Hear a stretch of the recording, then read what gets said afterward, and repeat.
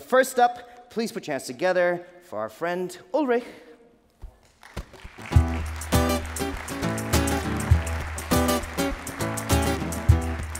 Hey Dan, good to see you again. It's great to see you again. Now, this is slightly different from yesterday's talk, where you did about diversity and how it's different. What are we talking about today? Today we are discussing a very simple question. The digital revolution, what is next? Excellent. And my guest is he was born in Bavaria. Oh. Then he moved to the US. He graduated from Harvard, got his PhD at MIT, founded several startups, became a business angel and an investor, and is now a managing partner for Union Square Ventures in New York. This, as you mentioned, $1 billion exit every year with this VC company. And he's a thinker. He's a writer. He's written, or is still writing, a book, a very interesting book, World After Capital. Nice. And we will discuss some of these arguments on stage. Please welcome Albert Wenger.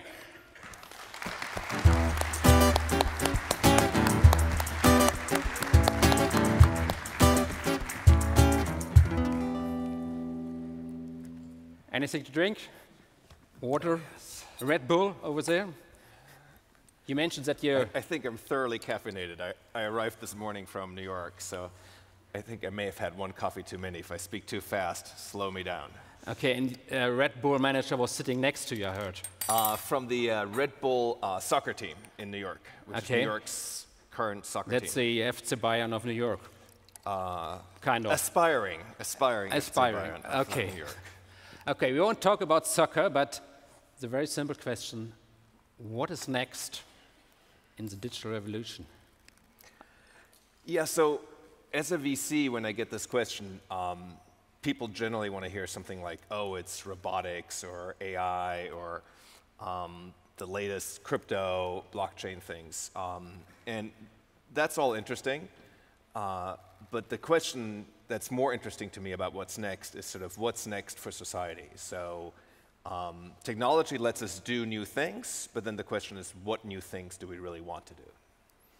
And what is next for society? What's the shift we see now in society? We see a shift in technology and a shift in business models. What does it make to the society?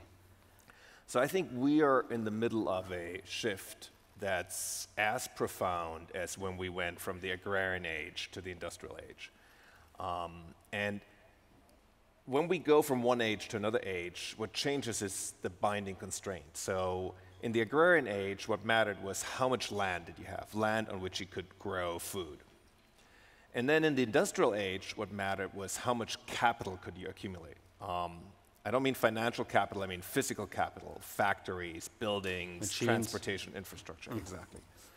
And I think we're in the middle of a massive shift away from where capital is the binding constraint to where attention is the binding constraint. So attention is fundamentally scarce. We all have 24 hours in the day. Yesterday's gone, so whatever you paid attention to yesterday or whatever you paid attention to in the last hour, you can't go back and fix that. So you either paid attention to something that's important and meaningful or you didn't. And so I think that is the fundamental defining scarcity of the digital age and one we are not dealing with very well at the moment. That's interesting because you're an investor. You're dealing with capital, with financial capital, and you argue that there's plenty of capital and that's not the problem anymore.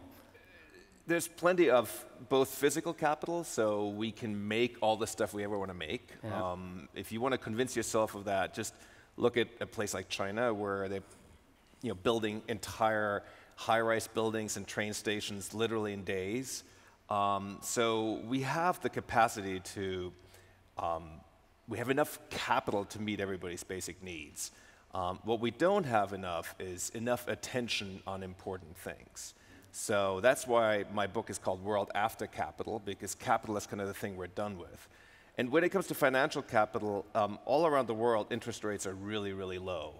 That's a good sign that there's a lot of financial capital around. And following the 2008 financial crisis, the central banks in all the developed countries created a lot of additional financial capital. So that's not what we're hung up on. In fact, if you think about financing of startups, there are now many, many, many billion-dollar funds. And then there's the SoftBank Vision Fund, which is a single fund that's a $100 billion fund. So people are actually able to raise a lot of capital for a lot of really interesting ideas. Yeah. World after capital, does that also mean world after capitalism, and that we have to move to a different model for our economy and also for our society? So I think capitalism is great. Billion dollar exit every year. It just can't solve all problems. And because it's great, it's actually solved a lot of problems. And so in a way, the most challenging problems that remain, such as the problem of allocating attention, is actually not very well solved by capitalism. So capitalism works well when there are markets. Markets work well when there are prices. And you can't have prices for some of the most important things. So what's an example of that? At the personal level, what's the price for you finding your purpose in life? There's no price attached to that.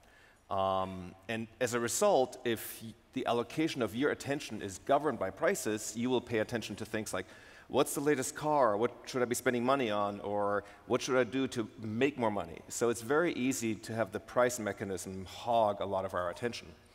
That works in other ways as well. If you think about companies like Facebook or Twitter, the way they become more valuable in the market is by hogging more of people's attention. And so their interest isn't in saying, go off and meet a friend or go read a book. Their interest is in like, oh, let me show you another cat picture, because that makes them more valuable. So the price mechanism is not great for allocating individual attention, and it's also not good for allocating collective attention. So if you think about something like climate change, it's a species-level threat for humanity. And relative to the size of the threat, not nearly enough attention is being paid on how to fix it. Why? Because there really aren't any prices. It's very hard to deal with how could you use a price to allocate attention to climate change? I'll give you another example.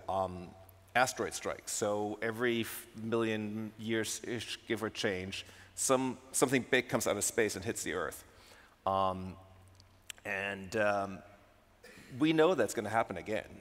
But if you allocate attention to this problem on the basis of prices, there is no price because it's an event that happens once in a million years. So that you can't have a market-based solution for that. And so a lot of what I'm writing about in the book is, well, if you can't have a market-based solution, what are other solutions you could have that would let people pay attention to things that are individually important and collectively important? Yeah. And what are the solutions? So in the book, I talk about 3 freedoms. I talk about economic freedom, informational freedom, and psychological freedom. Economic freedom is some form of universal basic income. So it's the idea that everybody gets some amount of money every week, every month, so that they can take care of their basic needs. Because the robots are stealing all our jobs. No, so that the robots can steal all of our jobs, right? I mean, we have this weird relationship to automation at the moment because we've defined ourselves for years in the industrial age through our jobs. Now, all of a sudden, we're afraid that those jobs might be taken over by a machine when that's the exact thing that we want. If we hadn't automated agriculture, none of us would be in this room right now. We'd be in the fields breaking our backs just to feed ourselves. So if you look at agriculture, agriculture at one point took up basically 80+% of all human attention. Today, it's like 4 or 5%, if that. And that's because we've largely automated agriculture. And we want to do the same thing for many, many, many things that we currently use humans. Like a lot of jobs, like at the back end of an insurance company, is literally shuffling papers around. If you can get a machine to do that, I think that's a great thing. So we just need to set ourselves up to be happy for a machine to do it as opposed to a human. So the universal basic income is not the answer to the technological revolution, but it's like the precondition that we can embrace robotics and AI and all this stuff. We want to be able to embrace automation, not fight it. Okay. And then the second freedom I talk about in the book is what I call informational freedom. So informational freedom has to do with this fact that everybody in the audience here in their pocket has a supercomputer. It's more compute power than existed in all the world if you go back just a few decades. In your pocket, and it's connected to everybody in the world. But there's this weird thing, which is you've paid for the supercomputer, you pay for the data plan, you pay for the power to charge it, and yet once you hit the icon of an app, let's say Facebook or Google, that computer works entirely for the maker of that app. It doesn't work for you, which is a very, very strange situation, and I think one we badly need to fix. So informational freedom, I talk a lot about how do we get computation back into the hands of the end user and empower end user computation, as opposed to having all the computation and information pile up in just a few very large corporations. And then the answer to that is, how will you do the that? answer to that is... I mean, some people say break up Google, break up Facebook and whatever. Yeah, I think that's an industrial age answer. If you look at antitrust laws come from the industrial age. I think we need new laws that are fit for the digital age. And the one that I'm proposing is that basically all end user applications need to have APIs. Just like the operating system has an API, databases have APIs, et cetera, end user applications like Facebook should have APIs as well.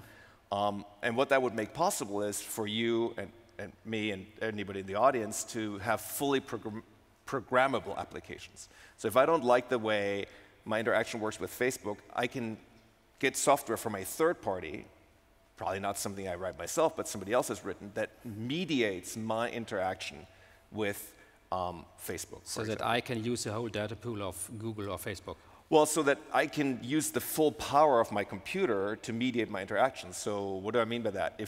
If I want to send something to a friend, the computer should help me decide whether to send that via Snapchat, Twitter, Facebook.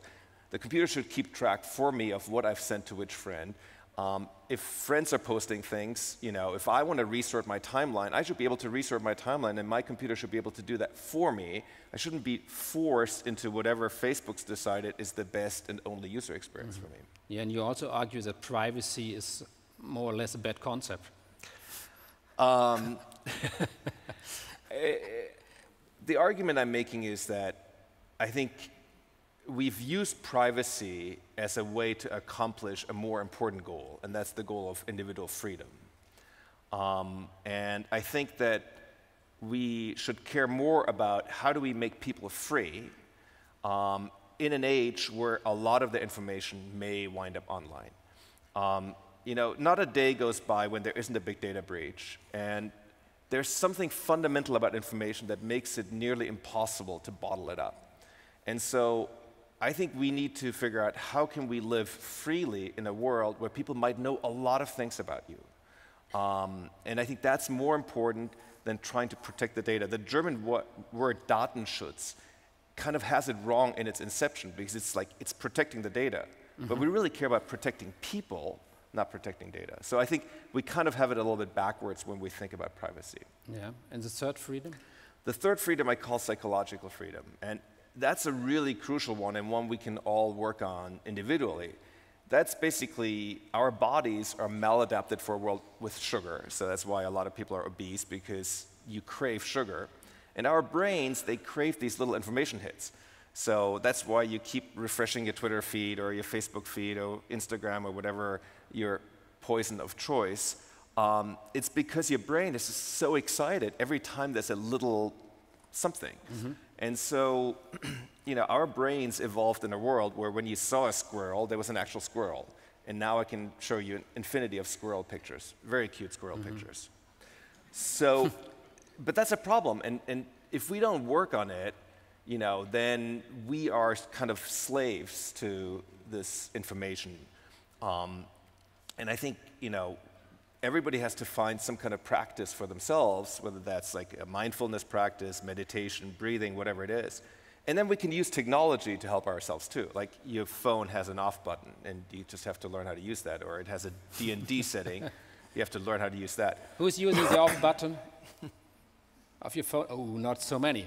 You have to work on that. Practice. It takes practice to find the off button and then hold it down long enough for the phone to actually turn up. He can explain it where it is.